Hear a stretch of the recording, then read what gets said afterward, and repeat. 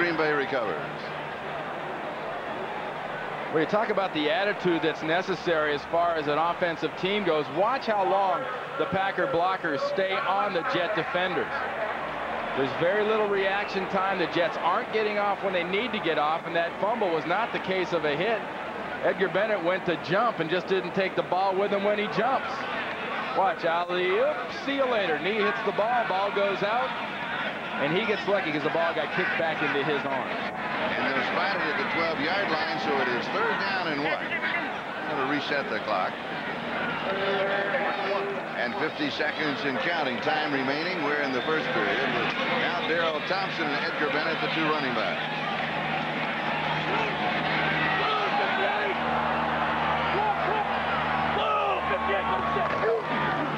And it has been, the handoff is to Bennett with Thompson leading the way.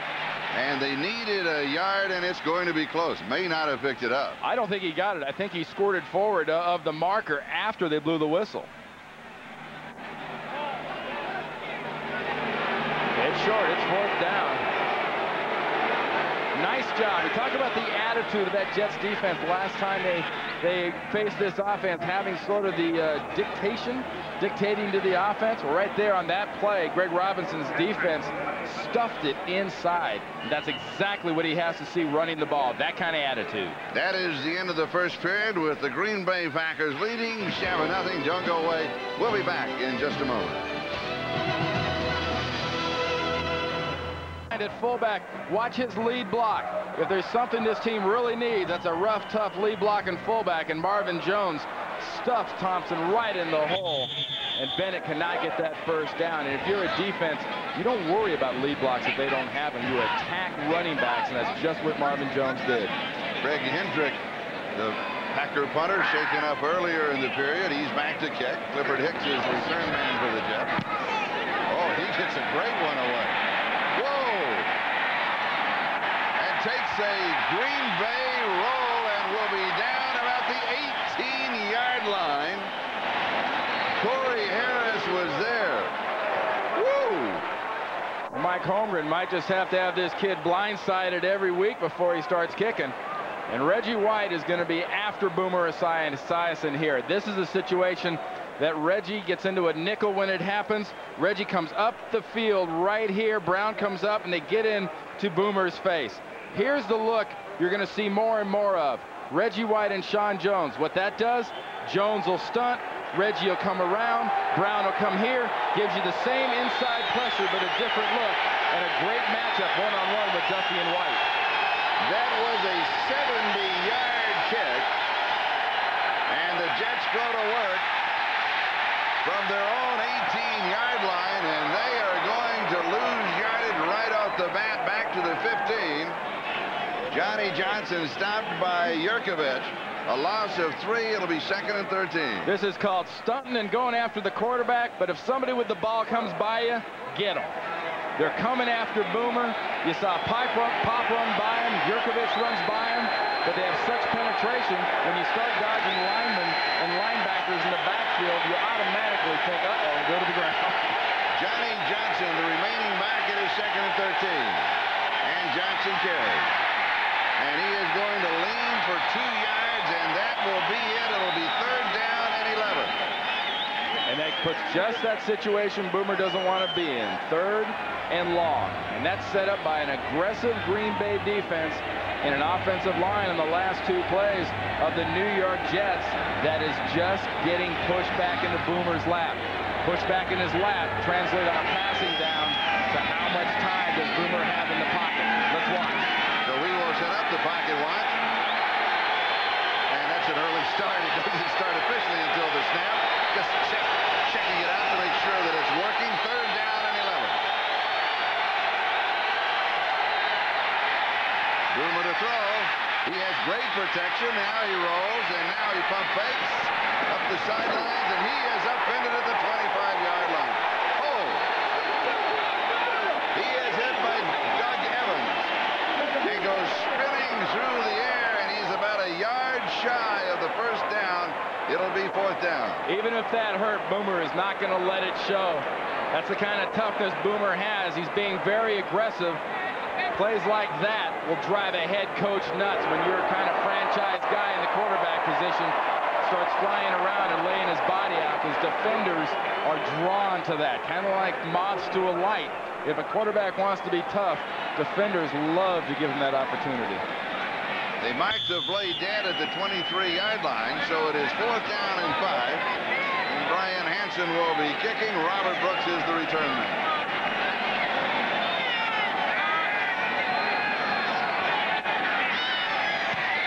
Here's the kick, and it is a good one. And Brooks goes back and takes it at the 21, slips. He's wrapped up right there.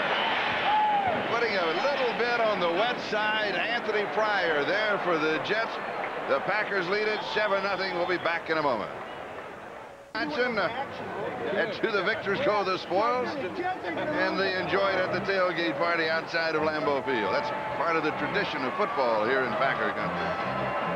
Well, the first possession, the Packers got the ball, Charlie, ran it back down the field, threw it at will, and really the Jets look stumbling. So far, the last couple times the Packers have had the ball, they have not been able to take advantage of Terrell at safety, Ronnie Lott, and Marcus Turner at corner. Will Clark comes out throwing on first down, and he fights it into a crowd. He was low, the pass is incomplete, kicks it away, will go to New York. Here's Greg with an update. All right, Charlie, the Battle of L.A., the Raiders and the Rams. Here's Chris Chandler of the Rams from 22 yards out, finds Flipper Anderson near the back of the end zone. The extra point, and it's a tie game in the second quarter, 7-7. Back to Charlie and Randy. As we come back, Green Bay leading the Jets 7-0. That was the first incompletion that Favre has thrown in the ballgame, and it is 2nd down and 10. Off to the second back to Reggie Cobb. And Cobb is going to get to the line of scrimmage, and that's going to be all. So it is 3rd down and 10. As you say, the New York Jet defense, they pride themselves this year on being very physical, and now they're starting to pick up the flow of the ballgame. I think you're right that in that opening series they were thinking too much about the defensive change. The key, Charlie, to that defense is Tony Casillas, who made that last tackle, and Donald Evans inside. You can disrupt this style of offense with aggressive, penetrating defensive tackle play. Green Bay now with 4 wide receivers. It is 3rd down and 10 as Brooks goes across the back of the quarterback 5. He rolls right side, arms it, 29-yard line. And the pass is going to be complete right at the 30, but that will be shy of the 1st down as he goes to Terry Mickens. That is Mickens' first reception of the ball game and only his 2nd of the year. It'll be 4th down, and Hendrick will come in, believe me, to kick it away. The last time, 70 yards. Not a bad average. And we saw earlier his career long. Clifford Hicks is the returner. Bothered by a bad ankle. The Jets say, we know that he can catch it. Don't know if he can return it or not. He is still hobbled. They're happy to have him there. They didn't think early on in the week that he would be there. And it's another great one. Whoa, what an exhibition. This one is taken at the 13-yard line. Up to the 20 and then pulled down around the 23. We'll step aside with Green Bay out in front, 7-0. Don't go. There'll be something different about you to wear those things. And our hats are off to them. Jets 1st down. Boomer, 3 steps, throws drop. Johnny Johnson incomplete, 2nd and 10. Jets struggling on offense. Let's take a look at their first 4 possessions. They have only a pair of 1st downs in the ballgame. And these 16 plays and 4 punts are as a direct result of the offensive line for the New York Jets getting shoved back into the backfield, really into Boomer's lap and into the running back's lap. They have got to get something going running-wise. If you can't run the ball against the Green Bay Packer defense, you are in some serious, serious trouble. This is the best run defense in the NFL, but there's no excuse. You've got to get it going. Brad Baxter is the remaining back, a double tight end set. Boomer throws far side pass is complete on the quick out. It's only going to be good for maybe 2 yards to Rob Moore. Moore, the #1 receiver for the Jets, with 45 catches coming into the game, and Terrell Buckley was there to wrap him up. Buckley, by the way, has been struggling this year. Well, one of the big surprises early in the game is the fact that that Moore, as tall as he is at 6'3", number 85 there, has not been able to take advantage in that cushion and the coverage at Butler. Herman Moore, the Lions just ate up this defense last week. Moore's very similar physically. You got to give him that chance to get off and go up to the ball. He had 8 receptions, more than 150 yards, most of it against Butler. Boomer throws, and the stretch by Rob Moore, and it could be enough for the first down. He needed 8, and he may have gotten that plus a yard. This time they're going after Doug Evans. Well, the good thing about that play is Boomer and this offense were right in their rhythm. 1, 2, 3, drop and fire this ball out to Moore, and then it's just second effort to get the first down. Working there against Evans, 33. But either side this guy goes to at 6'3", Rob Moore's got an advantage on the cornerback. They needed 8. They got 9 first down, Jets. Third first down of the ball game. They trailed 7-0. We're in the second quarter. And the handoff to Baxter, and he is stuffed as the Packer defensive front four stuffs the offensive line of the Jets. Let's go to New York for an update. All right, Charlie, more action in Anaheim between the Raiders and the Rams. Jeff Hostetler of the Raiders, 10-yard scoring strike to Rocket Ismail. And the Raiders, with the extra point, jump on top 14-7 in the second quarter. Charlie? And in case you joined us, Green Bay jumped on top here, 7-0 in the opening drive. Touchdown came with just under 11 minutes to go in the first quarter. That has been the only score in the ballgame. Second and 10, Jets.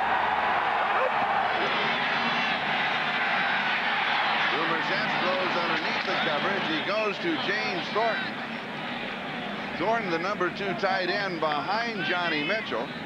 Thornton, a career-high 6 receptions against Buffalo last week. He has this one here. I keep talking about the pocket. Watch the pocket form, and Boomer Esiason sit in here and watch all the trouble happening around him. But this is a good example of physically the Jets line taking control of the Packer defense, giving the quarterback some time. If they can do that, they can move the ball. You have to protect, and you must be patient. This defense does not give up many big plays. Third down and 2.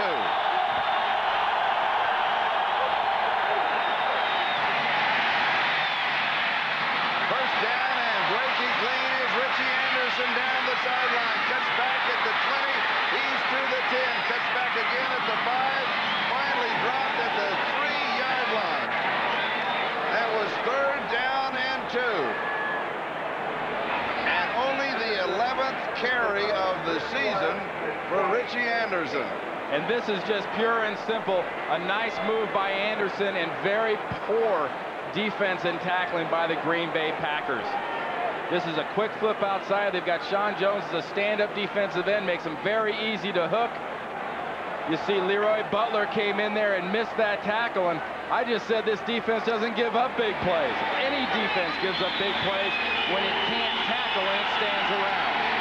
Big play, 55 yards. And Green Bay will take a timeout. That stops the clock. 7:45 left to go in the first half.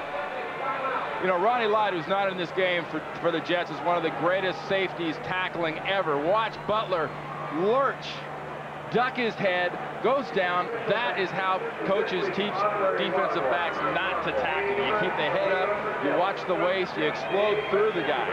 But you saw the balance of Richie Anderson in his second year from Penn State as he came over the top, finally cut down at the 3-yard line where it's first down and goal to go. Oh, so you're taking that the other guy gets paid to defense, huh, Charlie? You bet.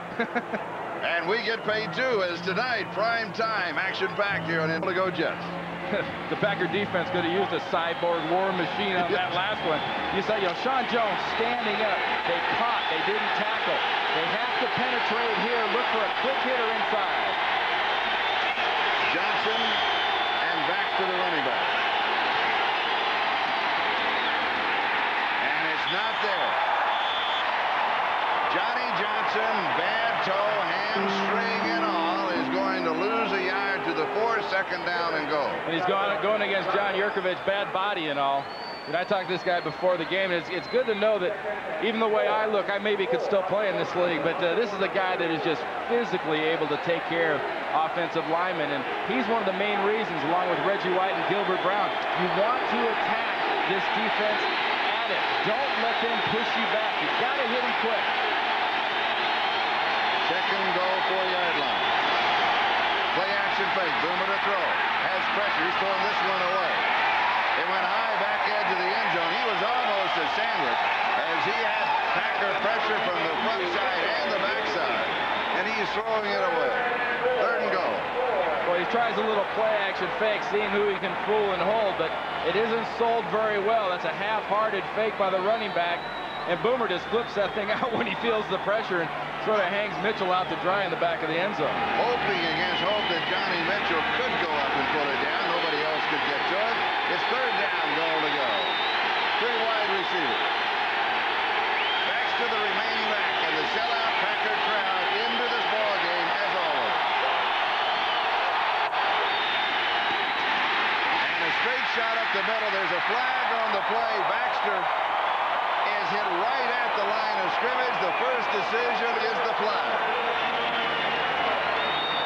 Well, the only decision on this play is really the flag. It's against Green Bay. That is the only decision as far as if that had been the other way. Pete Carroll gets this kind of field position. He's got to kick a field goal.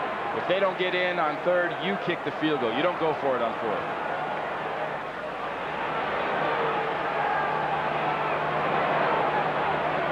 Offside. Defense number 33, lined up in the neutral zone, penalized half the distance to the goal line. Repeat the down, third down. Third down, goal to go, 2-yard line, the call on Doug Evans. Isn't that the way it always happens, Charlie? The pick and shovel guys inside do the penetration, do all the hard work, and it's one of the little lightweights outside. Can't even see where the ball is and lines up offsides. So you repeat the down, third down and 2. You have got to test, I guess, now the outside. They've proven they can't get through inside. The most field is to the right. Third down, goal to go. Boomer rolls, being chased from behind, and he throws it away.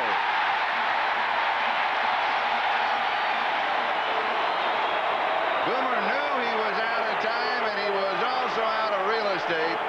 It'll be fourth down, goal to go. They'll go with a field goal attempt. We have a jet down. Let's tackle Jeff Criswell down, holding that left elbow.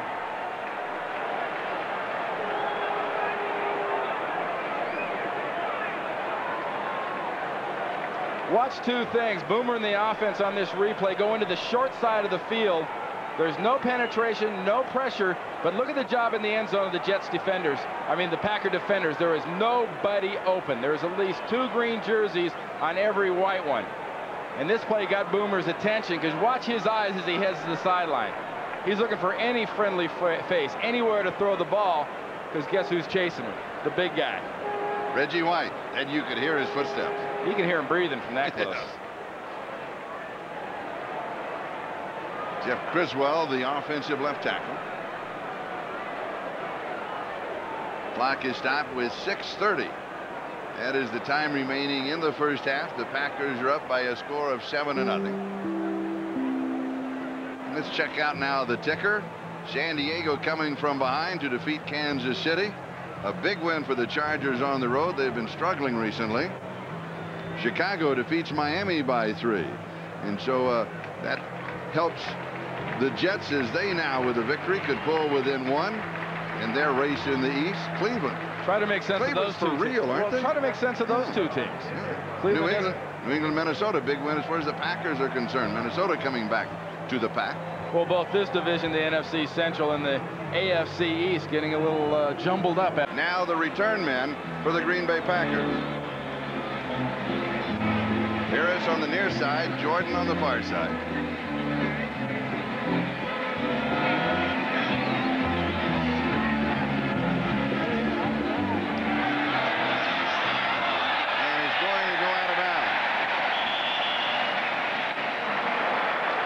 Ball's going to come to the 40-yard line. Free kick out of bounds. By rule, the ball is placed 30 yards from the spot of the kick. 1st and 10, Green Bay. Great field position for Brett Favre and this offense. Mike Holmgren's got now his entire playbook to open up in front of him. And look for the Green Bay Packers to keep running the ball at this defense to make the play-action pass more viable and get Sterling Sharp involved in this game. Why is Lowry trying to kick away from Corey Harris or Charles Jordan? I think that was just sort of a hook. He just didn't hit that one. He wanted to low and line it, and it low line left.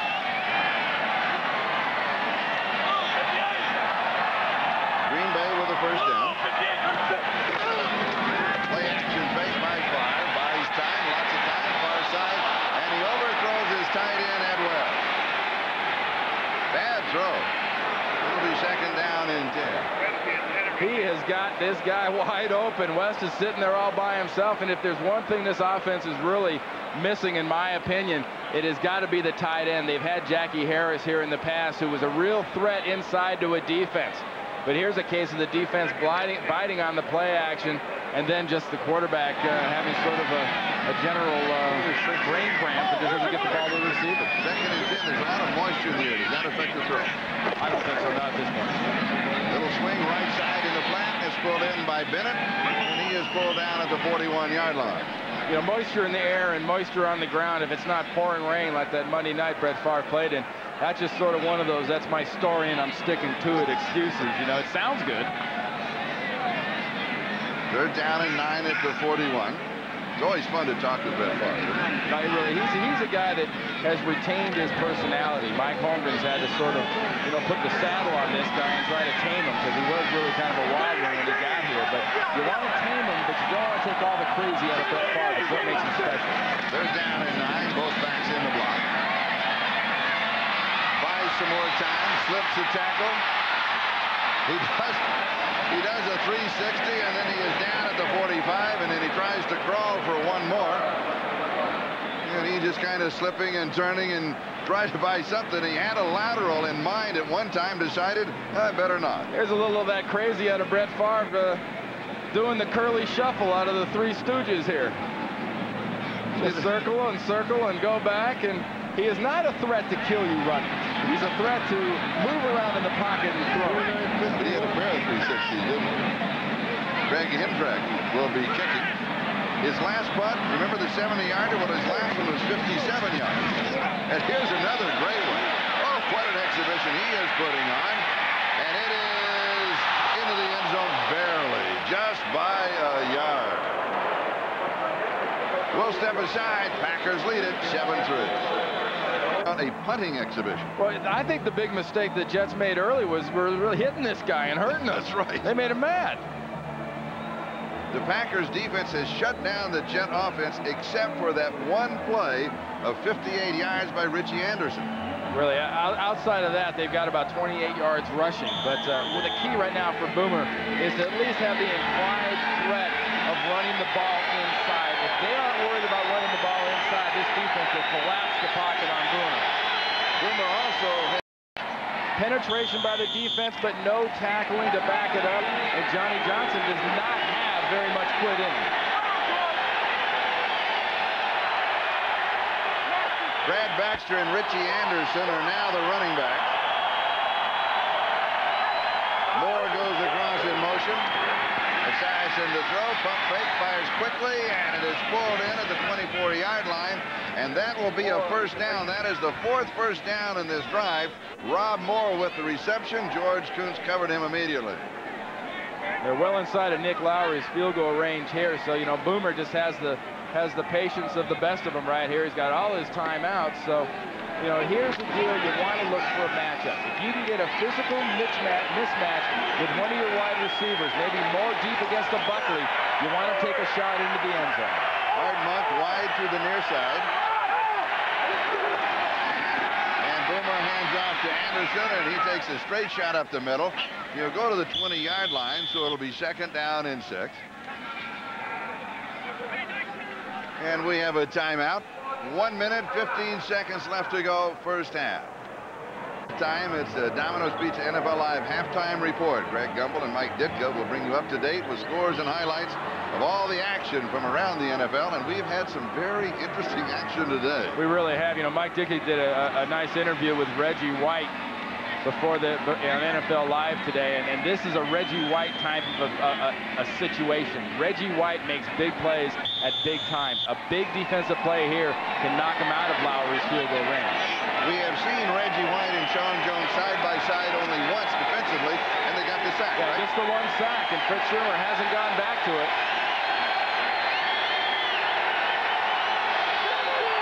Jones in right in, White at left in defensively. Esiason to throw. That low sidearm pass is caught for another first down at the 11-yard line. Another timeout. It'll be a first down. 1, 2, 3, 4. That is 5 first downs in this drive for the Jets.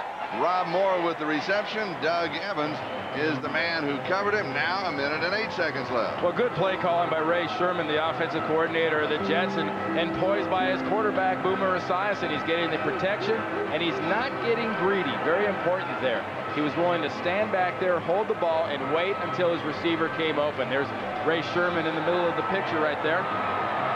Came out of that West Coast San Francisco offense, and it's been a real melding and mixing of this offense. It's sort of what the Jets used to do by pounding the ball and trying to mix in the medium passing type offense that Boomer was used to in Cincinnati, and then here with the Jets. Boomer told us that Rob Moore was quickly becoming his go-to guy. He said he has probably improved more this year than any other receiver. Moore went out with 4 receptions, 26 yards in the ballgame, 49 catches on the year. But for this offense to become a real threat and a real big weapon for the Jets, Rob Moore has to take that next step up. He's a good receiver. He has the tools and the ability to be a great receiver. If he can step up to that level, then the Jets are a very good offense. Esiason 9 of 16, 83 yards passing.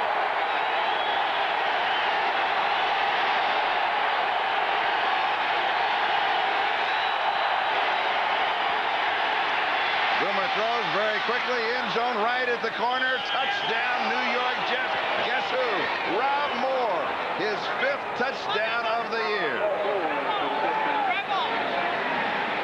That might not be the step all the way up that he's looking for, but it was a great job by Moore of concentration. Boomer threw that ball in a pretty difficult position, and a nice job of concentration. Watch him. Watch his eyes when he sees the ball as he sort of arms over on Evans, a little downfield contact, and has the presence to get in that one knee. What makes him a great leader? Just the fire, just his ability to make things happen when they need to happen. An 80-yard touchdown drive in 8 plays. Lowry to attempt the point after, and it is good. And for the first time in the ball game, the New York Jets move out in front by a score of 10-7 over the Green Bay Packers with 1:03 left to go in the first half. And how has Boomer and this offense done it? They've done it with one big run, some good consistent running, and they've done it by not allowing this guy right there, Boomer Esiason, to be pressured and knocked on the ground. Since Reggie White and Sean Jones got on the same side and sacked him in a flash kind of a sack, he has not been pressured that much. He's had Holmgren in this offense do some very, very conservative play calling and go into the locker room at halftime and try to get Brett Favre in this offense more focused about what they're seeing from Greg Robinson's defense. So Nick Lowry will be kicking off, as you can see. The time here is about 4:21, 4:22 in the afternoon. It is getting on the dark side, and it's still a lot of moisture in the air. The humidity 90%. I don't think we've had any more rain, though. We've had some sprinkles kind of on and off, that mostly before the ball game. How do you tell when it rains? I mean, was it gray or grayer when it's going to rain? No, you put your hand out. And if your hand goes back west. Charles Jordan, number 80, and Corey Harris, number 30, are the deep backs on the return. And here is Corey Harris across the 30. He cuts back at the 35 and then trips over his own player as he was making a cut around the 38-yard line. Victor Green was there to cover him for the Jets. I talked about the defense that the Packers needed to see to throw the ball down the field and try to get into some position to score. Most important was the field position for Brett Favre. He's got great field position now. He can just about do anything he wants to do offensively. If I was him and I was Mike Holmgren, I would get Sterling Sharp involved in this game. Sterling Sharp cannot lose his concentration and interest in this game for the Packers to win. Sterling over the last 3 games, only 11 receptions, and that's a man who last year had 112 and the year before 108. But underneath the coverage to Reggie Cobb. Cobb out of the backfield, 50-yard line, first down. Gain of 12, Marcus Turner with the tackle. Mike Holmgren in this offense practice this at least 3 times a week. 2-minute drill is a big part of this offense. Fires the throw.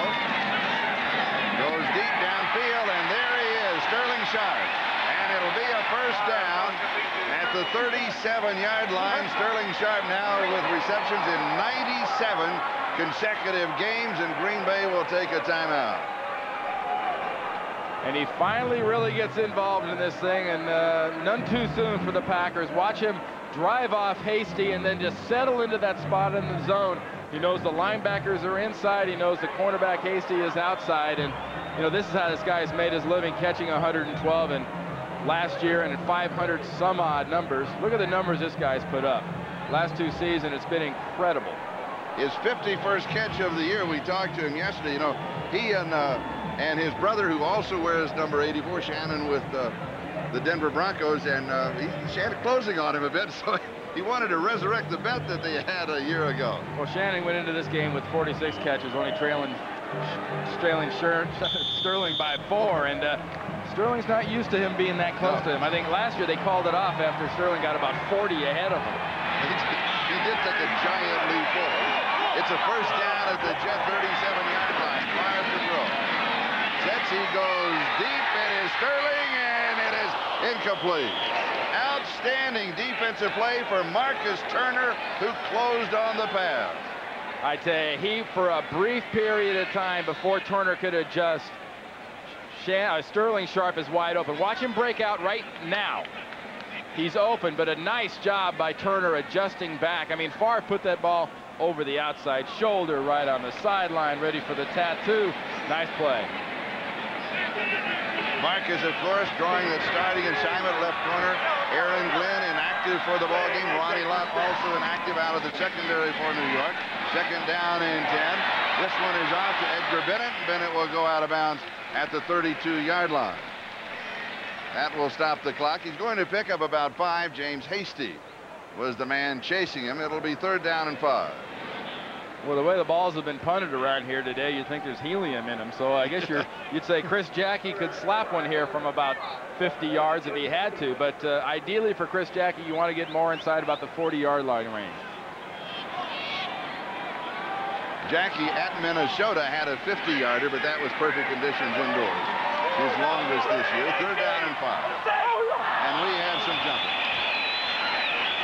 And flags going everywhere. That's Sterling. That was Sterling Sharpe. He was in a hurry. Slot, jumped off sides.